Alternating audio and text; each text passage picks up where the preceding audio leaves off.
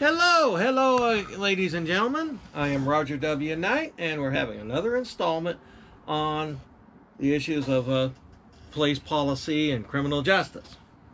Now, this time we're going to discuss the matter of police honesty, the importance of police being honest in their performance of their duties, and how that can improve the criminal justice system in that a higher percentage of those who commit crimes will be found guilty and pay the penalty for those crimes, and a lower percentage of those who are actually convicted will be innocent persons. We don't want innocent people to be hurt by the criminal justice system, and we all have an interest in that. Now you might say, well, how can I assail the honesty of police? They have a difficult job. They are first responders. They are heroes. They're the thin blue line that stands between us and utter chaos of the criminals and of disorder. And while that's all true, I would submit to you that mere fact that a job is tough or difficult doesn't make those who have that job necessarily more honest or less honest than anyone else. I mean, there's lots of tough jobs. Coal mining, truck driving, dairy farming, cattle punching, cattle ranching. There's lots of tough jobs out there. But the thing is that mere fact that you perform a tough job doesn't necessarily mean that you are a better person or a worse person than other people who work in air-conditioned offices, for example. So what I'm going to do is I'm going to take the situation of, say, a public defender or a defense lawyer who is assigned a case involving State versus Jack Wagoner, and he gets to represent the defendant, Jack Wagon. Jack Wagon is charged with a crime, and, well, there you go. So, as an attorney representing Jack Wagon, you file your notice of appearance with the court, and you file your request for discovery from the prosecutor, a standard request, and the prosecutor sends you the discovery package, and you look through the package and you see two police reports. One of them is authored by Stone Wallingford, see, and his partner, Officer Juanita Kirkland. And you look at these files and you get a gist of the case against your client, Jack Wagoner. And indeed, you can go interview your client over at the jailhouse if he's still in custody, or if he's out of custody, you can ask him to come into your office, and he comes into your office. And here is Jack Wagon, your client. And while he is very insistent on being innocent of the crime, he's saying, man, I did not commit this crime, and I want to get before the jury. I will tell the jury everything that happened and convince them that I did not commit this crime. There's no way I could have committed this crime.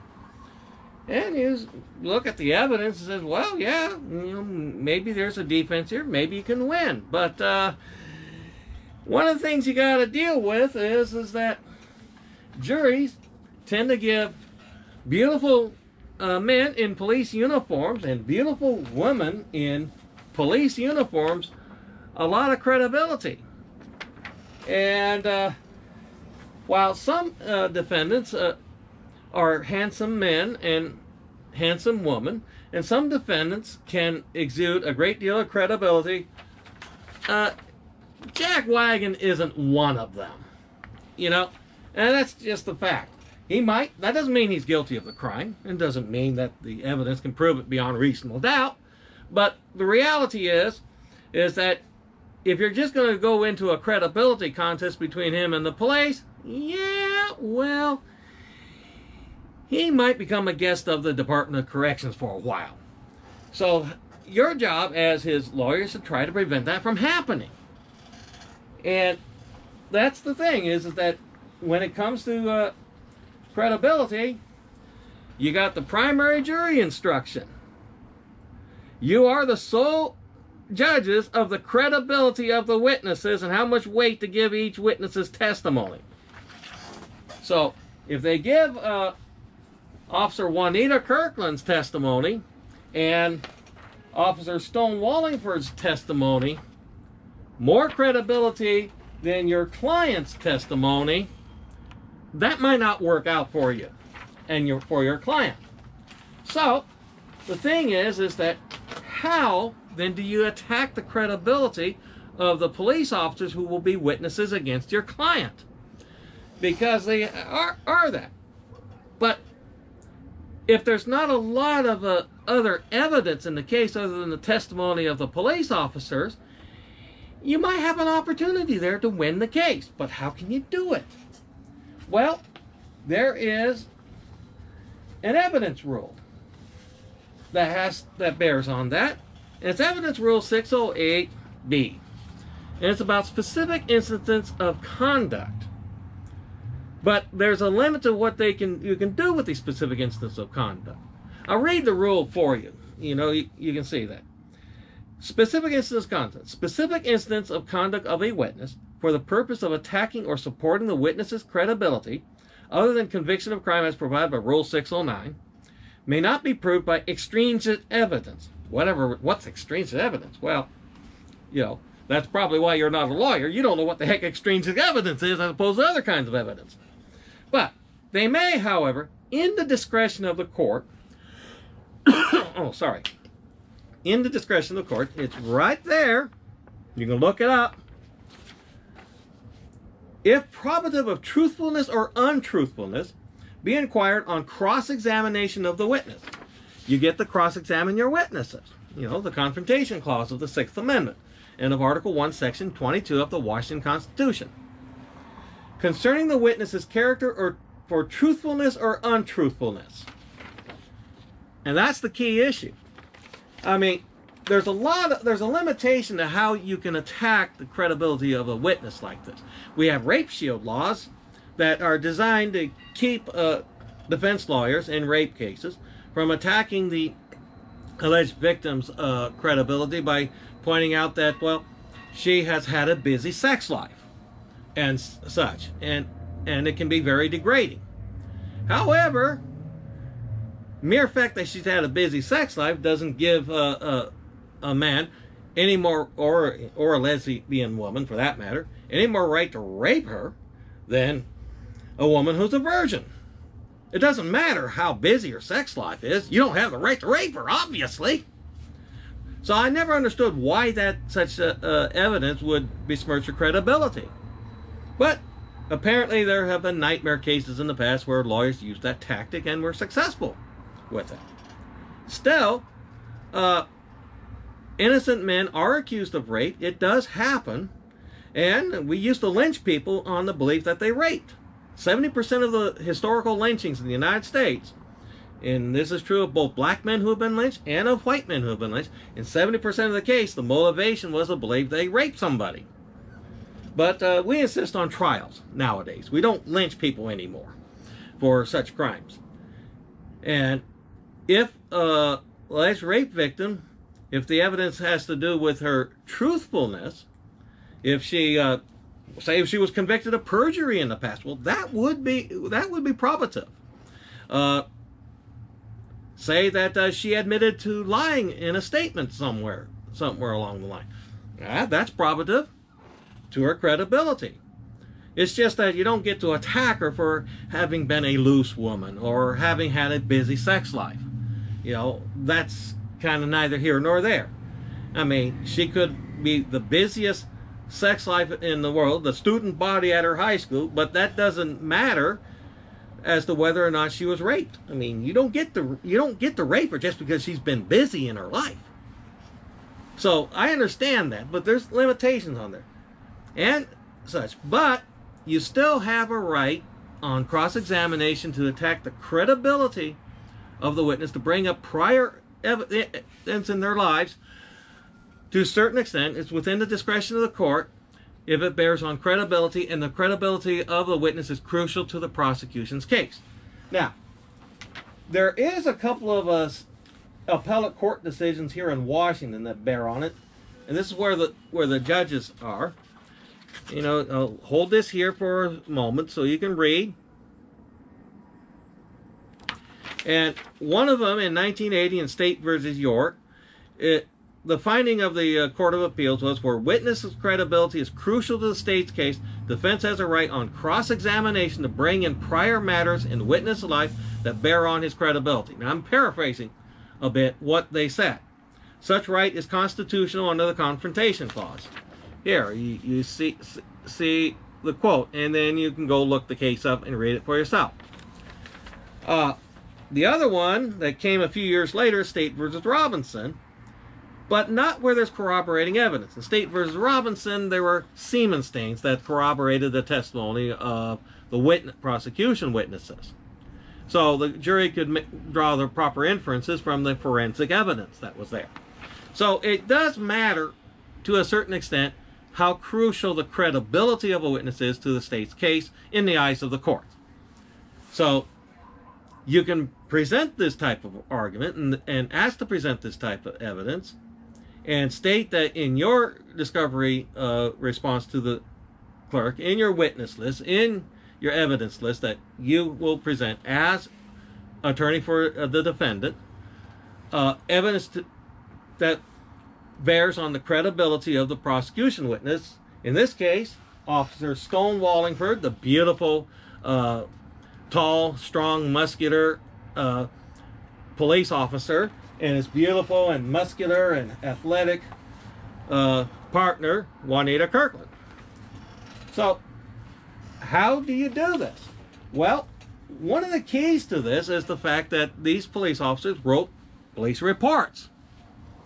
That's how you know that they're the prosecution witnesses in this case. You read the police reports. And I'll show you what a police report looks like. Generally speaking, here's what they look like. And you see that on the first page, we might have identification of information as to witnesses and suspects and other persons involved. You have their address, their names, their date of birth, the incident type is up here, things like that. And then on the second page, you'll have a narrative. And these used to be all handwritten, but you know, since the computer age has begun, officers now can go to their desk, then go to their computer, and they can type it up like this, like that, and you create a printed narrative. Now you see the advantage of having police reports like this. For the police department and for the prosecution's office, you can imagine that these are all stored up in computer files, on hard drives and the like. And presumably they'd be searchable by name of suspect, by name of officer, by date of birth, by type of incident. Was it assault? Well, you can do that. How about burglary? How about car prowling or grand theft auto? All these type of things. Sex offenses. All these matters and issues, you can search them by that. If you're the police department or the sheriff's department or the prosecution office. And if these offices are not setting these police reports up in such a searchable database, well, what are we paying them for? Of course we expect them to be able to keep their information in a file like that and be able to search it and ask it. How else do you find priors in a given suspect with a given suspect? You've got to look it up. It's all part of police detective work, part of the job as a police officers. But if the police officers can do that, if the sheriff's department, why not the public defenders? After all, they receive hundreds of these all the time, or hundreds of cases, these types of police reports. Why can't they scan them in, or if they're already PDF, have them in their files and have them searchable by suspect, by officer, by this? So you're a public defender, you're representing Jack Wagon, the defendant in this case, and you know the two police officers are Stone Wallingford and Juanita Kirkland. So you go to the database and you do a search for Stone Wallingford, and you get a stack of reports that Stone Wallingford wrote. And you do the same for Juanita Kirkland, and you get a stack of police reports that were authored by Juanita Kirkland. Now, the cases may not be related to your case necessarily, but you get a stack of reports and a stack of narratives. Now, if they have this stack of narratives in there, then perhaps you can do a Control-F search or a keyword search for one particular word that police officers love to use in these things. And what word is that? It's the word ruse. R-U-S-E. Ruse? Well, it's a deception. A clever deception. That's what the word means. And what happens is that in a narrative, if you look real close,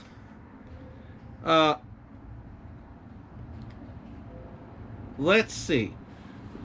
I used in my second interview of a reporter was a ruse indicating that there was a DVD recording of the incident or some such thing like that. Okay? So, he says there's a DVD recording of the incident. He was lying to the witness, lying to the person. And he said he was lying. And he signs the statement under penalty of perjury. So, either he was lying when he wrote the statement as he says he did to the citizen, or he was lying when he signed under penalty of perjury. Now, I suspect it's far more likely that he was lying to the citizen as he says he did. That's part of his investigation. He lies to citizens.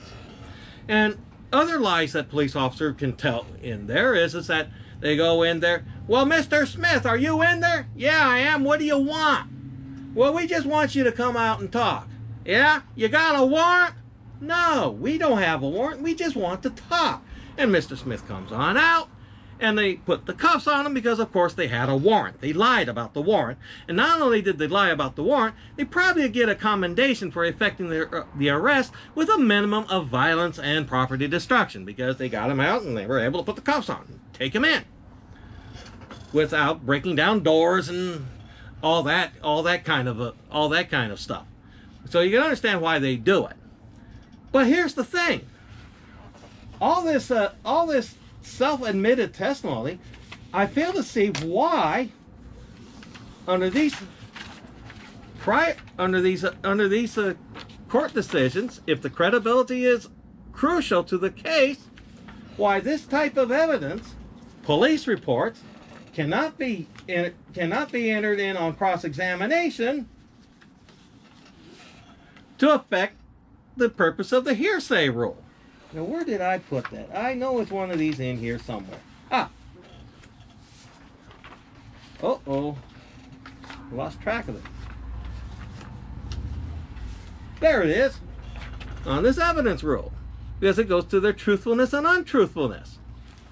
If they lie to citizens in the performance of their duty, why shouldn't the jury consider that in their credibility determinations? Because after all, the key jury instruction in every criminal case is, where is it? They're the sole judges of the credibility of the witness and how much weight to give their testimony. That's where it is. So, folks, if public defenders such as the Associated Counsel for the Accused and the Northwest Defenders Association and other such associations were to do what I am suggesting here, this can have a thunderclap effect on the way criminal justice is practiced, the way criminal law is practiced in this state and this nation. Probably maybe not as big as, say, Gideon versus Brainwhite and Miranda versus Arizona, but it would have quite an effect. Police would have to clean up their act if they want to be credible on the witness stand. This whole business of engaging in ruses, lying to citizens as part of their investigations is, well, you know, it's one of the reasons people don't trust the police. So that's what I would suggest, is that this is something that doesn't require a big change in public policy, just a change in defense tactics. Be aggressive. It's your job to be aggressive. Represent your clients. If a prosecution case is dependent on the credibility of police officers, then get all their old police reports and find out how many times they said they engaged in a ruse. How can a cop say he didn't engage in a ruse when he wrote it in a police report and signed under a penalty of perjury saying he engaged in a ruse?